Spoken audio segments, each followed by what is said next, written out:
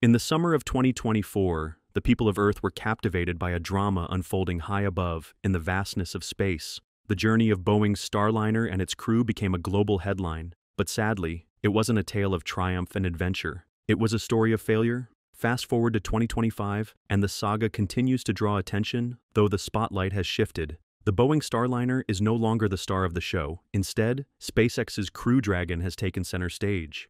So, how did Crew Dragon end Starliner, even against NASA? Don't like this. Let's find out on today's episode of Alpha Tech. The Boeing Starliner spacecraft was meant to be NASA's second crewed vehicle for transporting astronauts to and from the International Space Station, ISS. However, instead of proving itself as a reliable alternative to SpaceX's Crew Dragon, it became one of the most embarrassing failures in modern aerospace history. The story begins in 2014 with the launch of the Commercial Crew Program, CCP. This initiative aimed to develop two independent American spacecraft capable of ferrying astronauts to and from the ISS. Instead of building the vehicles itself, NASA chose to fund private industry, awarding contracts to both Boeing and SpaceX. Boeing received $4.2 billion, while SpaceX was granted $2.6 billion to develop their respective crewed spacecraft. At the time, Boeing was considered a safe and reliable choice. As a well-established aerospace giant with decades of experience, it was expected to deliver a functional spacecraft without significant issues. In contrast, SpaceX was viewed as an upstart, a private company that, despite its ambitious goals, was still relatively new to human spaceflight. Many industry experts doubted whether SpaceX could meet NASA's rigorous safety and performance standards. However, as development progressed, the two companies took very different paths. SpaceX adopted an agile, iterative approach, constantly testing and refining its Crew Dragon spacecraft. By 2020, SpaceX successfully launched its first crewed mission, Demo 2, proving that its vehicle was not only viable, but also highly reliable. Meanwhile, Boeing struggled with repeated delays and technical failures. Starliner faced numerous delays, with its first crewed test flight originally planned for 2017. However, its development was plagued by a series of chaotic issues, including a failed orbital test flight in 2019. This flight ended in failure due to a critical software malfunction. The spacecraft's onboard clock was misaligned, causing it to fire its thrusters incorrectly. As a result, Starliner failed to reach the correct orbit and was unable to dock with the International Space Station, ISS. Had astronauts been on board, their lives could have been at serious risk. By the time Boeing finally launched its first astronauts aboard Starliner in 2024, SpaceX had already completed multiple successful human space flights. The stark contrast between the two companies underscored a fundamental shift in the aerospace industry, where innovation, efficiency, and iterative testing outperformed legacy experience and corporate reputation, even with a smaller budget. Unfortunately for Boeing, bad luck continued to follow Starliner.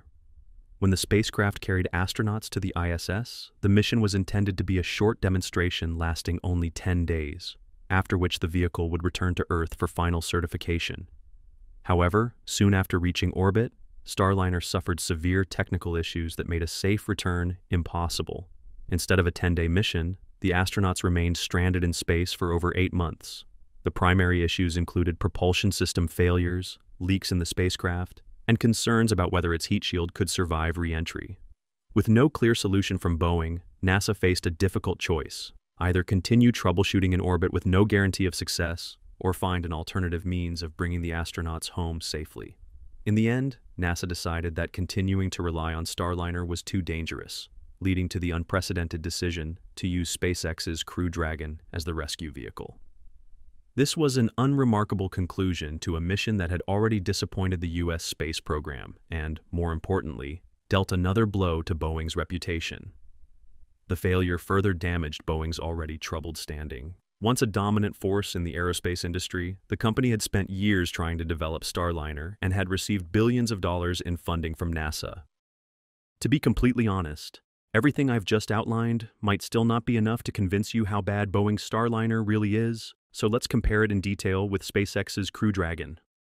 One of the most glaring contrasts lies in the life support and environmental control systems, which are foundational to astronaut safety and mission success. Crew Dragon boasts a sophisticated, fully automated system that meticulously regulates the cabin environment, maintaining optimal levels of oxygen and carbon dioxide, controlling humidity, and stabilizing temperature within a narrow, comfortable range. This precision allows astronauts to perform their duties without the distraction or risk of environmental instability, a luxury that Starliner failed to deliver during its troubled CFT mission. Starliner's propulsion issues, while primarily affecting its maneuverability, also cast doubt on the broader integration of its systems, including life support. Reports from the mission indicated that the spacecraft struggled to maintain the robust environmental consistency that Crew Dragon has consistently demonstrated across its operational flights.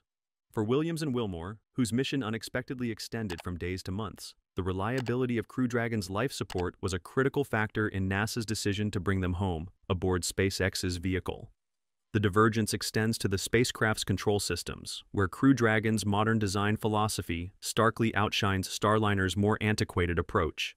Starliner employs a traditional manual control setup, replete with physical switches and dials that harken back to earlier eras of spaceflight.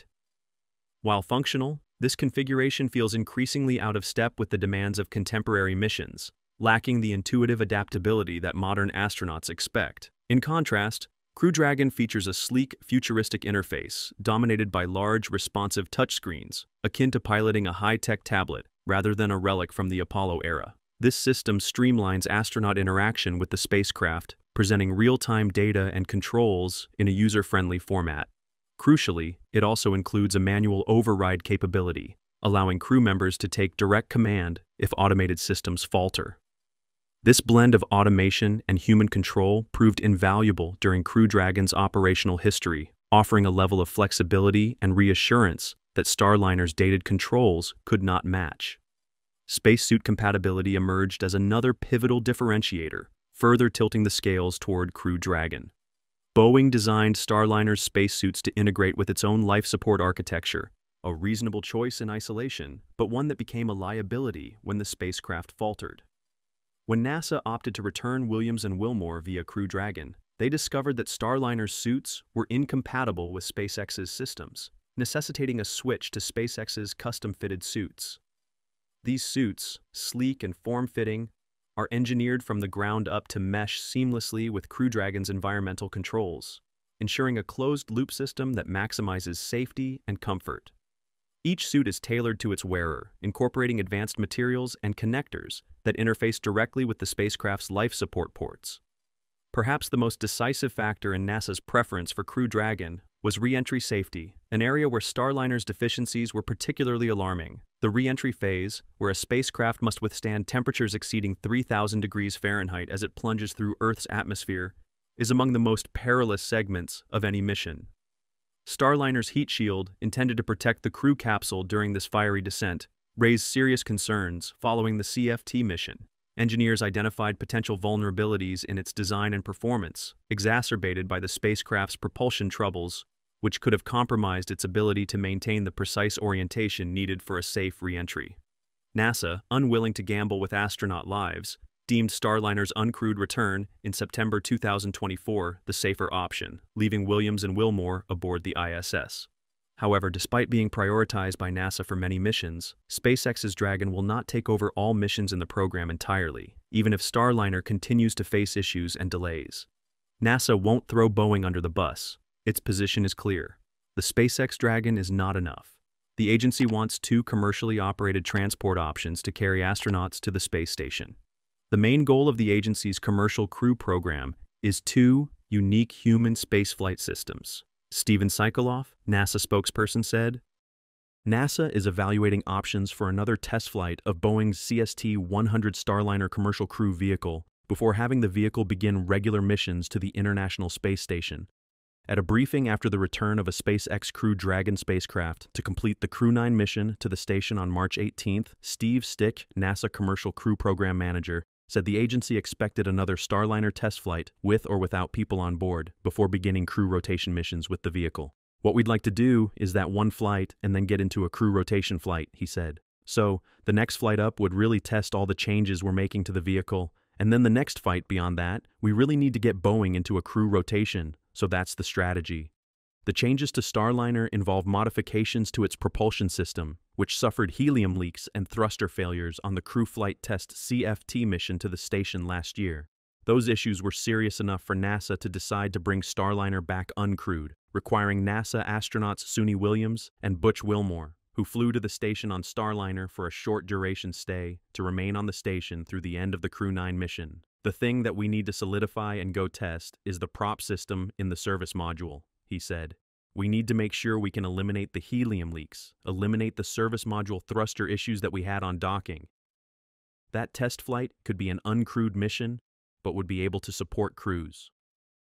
Even if we were to fly the vehicle without a crew in the return, he said, we want that to be crew capable.